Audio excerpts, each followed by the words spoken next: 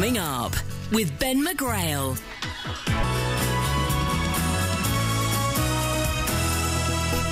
Molly in Bridgwater. Ben, I do eat meat from a local butcher, but I always ask how it was killed. If it's killed humanely, I'll eat it, but I won't eat halal meat because I don't think...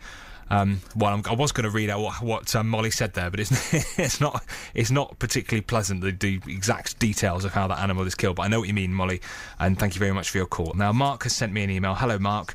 Ben, I only eat meat which has been ethically produced, with the animal's welfare being the most important factor in my choice. We are the most intelligent species on the planet, which doesn't give us the right to treat everything else as we please, but makes us responsible for the care and well-being of those species that aren't bestowed with the intellect we've been blessed with.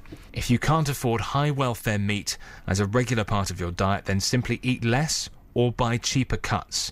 Be thrifty with it and treat it with respect. Some strong words from Mark. This debate is raging this morning. Clinton is a butcher in Ilminster. Hello, Clinton. Good morning, Ben. So you must be butchering, or not butchering, but certainly working in the shop. We're actually, we're in the shop at the moment, yeah. But you want to talk about meat, because we've been discussing today, should we eat meat? And as a butcher, why are you passionately a meat lover?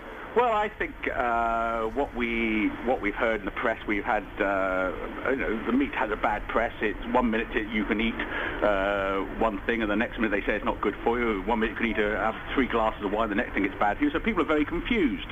And I think it does lead... I think that meat it should give you a balanced diet. I'm not a wholehearted say you should have meat 7 days a week and eat for 500 kilos of it. And I don't think... We don't eat meat... I don't eat meat 7 days a week. I would say we probably conservatively eat it 5 days a week. Which is, I would have thought, just about where we should be.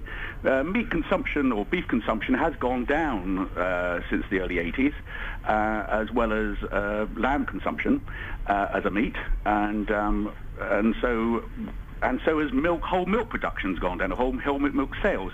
How much do your customers talk about eating healthily and thinking about what they eat? Well, I think we're sort of an independent butchers in Ilminster, and we do discuss it, and what we do here and what it should be done is nutritionally non-intensively reared meat or animals or which are slaughtered for meat is far better for you than intensive.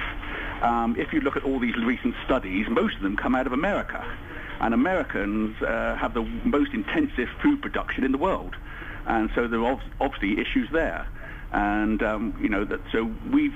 the latest study was done by Unilever, where they're known for selling pot noodles, so it shows you what sort of state we're in.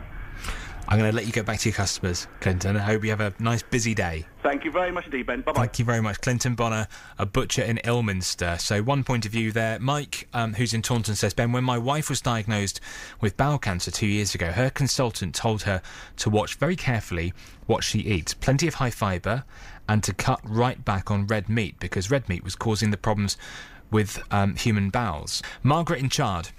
A while ago, I studied the Bible a bit, and while I'm not particularly religious, I think there's a perfect answer to whether we should eat meat. In Romans 14, it says that it's not wrong to eat either meat or herb, it's what you make of it. So if you think it's wrong, then you shouldn't do it. Personally, I eat meat, and I think it's only wrong when they start packing it with toxins and additives.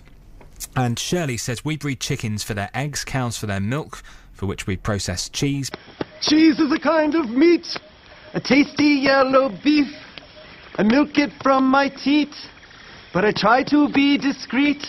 Oh, cheese. Oh, cheese. Butter and cream.